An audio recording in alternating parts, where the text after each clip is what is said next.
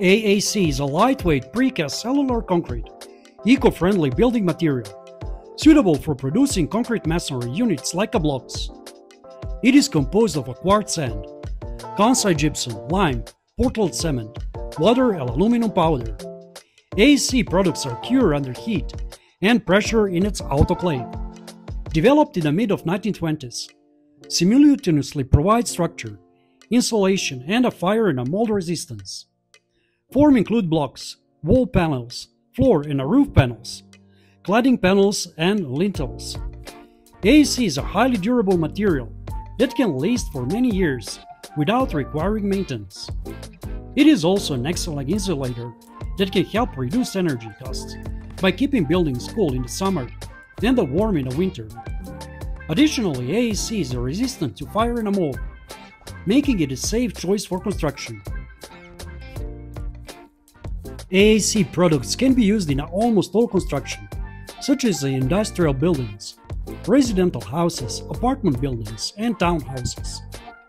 Lightweight concrete is used, for example, for exterior and interior walls, firewalls, wet room walls, diffusion open terminal insulation boards, intermediate floors, upper floors, stairs, opening crossing, beams, and pillars. Exterior construction requires some types of applied finish, such as a polymer-modified stucco or plaster compound to guard against the elements, or cover with sinking materials, such as the nature of manufacturing stone, veneer bricks, metal, and vinyl siding. In addition to their quick and easy installation, AAC materials can be eroded, sanded, or cut to size on site using a hand saw and standard power tools with carbon steel cutters. AAC is a concrete-based material used for both exterior and interior construction. One of its advantages is a quick and easy installation, because the material can be eroded, sanded, or cut to size on site using a hand saw and standard power tools with carbon steel cutters. AAC is well suited for the high-rise buildings and those with high temperature variations. Due to its lower density, high-rise buildings constructed using AAC require less steel and concrete for structural members. The mortar needed for laying AAC blocks is reduced due to the lower number of joints. Similarly, less material is required for rendering due to the dimensional accuracy of AAC. The increased thermal efficiency of AAC makes it suitable for use in areas with extreme temperatures, as it eliminates the need for separate materials for construction and isolation, leading for the faster construction and the cost savings.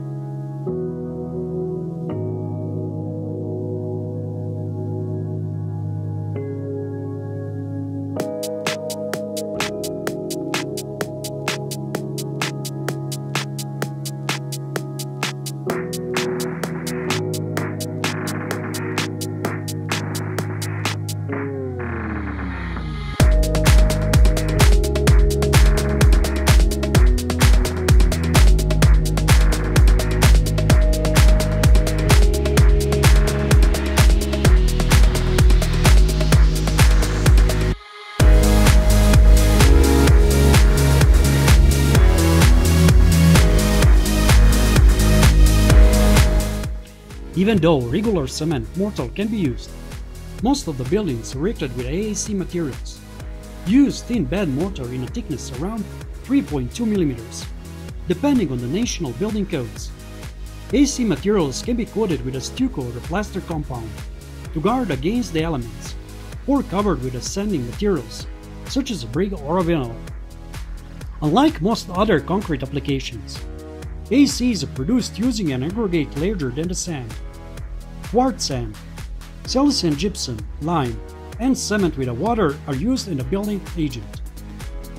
Aluminum powder is used at a rate of 0.05% to 0.08% by volume. In some countries, like India and China, fly ash generated from coal-fired power plants and having 50 to 65% silica content is used as an aggregate.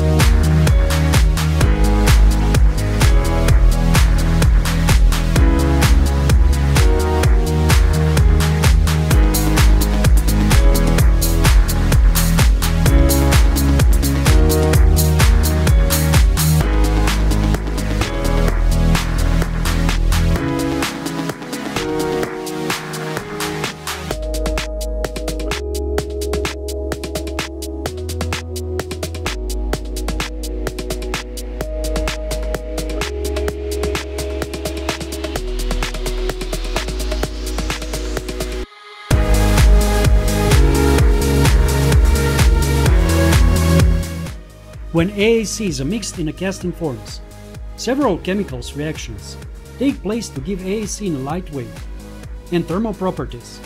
Aluminum powder reacts with a calcium hydroxide and water to form hydrogen. The hydrogen gas foams and doubles the volume of the raw mix, creating gas bubbles up to 3 mm in diameter. It has been described in having bubbles inside, like a chocolate aerobar. At the end of the foaming process, the hydrogen escapes into the atmosphere and it's replaced by the air.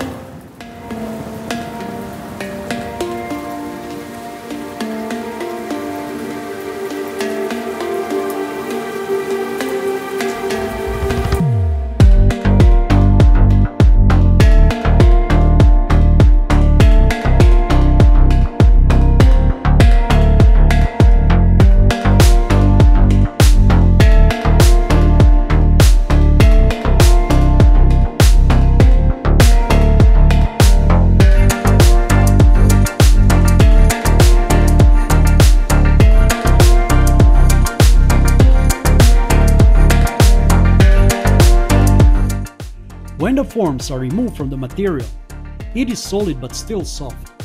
It is then cut into either blocks or the panels and placed in autoclave chambers for 12 hours. During this steam pressure hardening process, when the temperature reaches 190 degrees Celsius and the pressure reaches 800 to 1200 kPa, quartz sand reacts with a calcium hydroxide to form calcium silicate hydroxide, which gives AAC its high strain and other unique properties. Because of the relatively low temperature used, AC blocks are not considered to be fire bricks but a lightweight concrete masonry unit. After the autoclaving process, the material is ready for immediate use on the construction site. Depending on the density, up to 80% of the volume of the AAC block is in the air. AC low density also occurs for its low structural compression strain. It can carry loads up to 800,000 kPa, approximately 50% of the compressive strain of the regular concrete.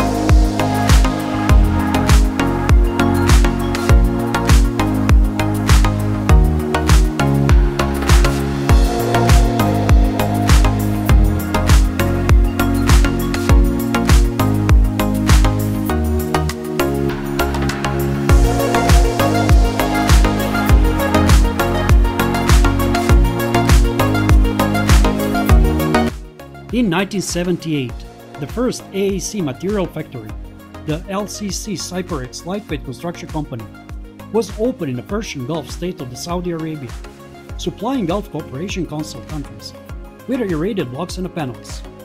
Since 1980s, there has been worldwide increase in the use of the AAC materials. Now production plants are built in Australia, Bahrain, China, Eastern Europe, India, and the United States. AC is increasingly used worldwide by developers.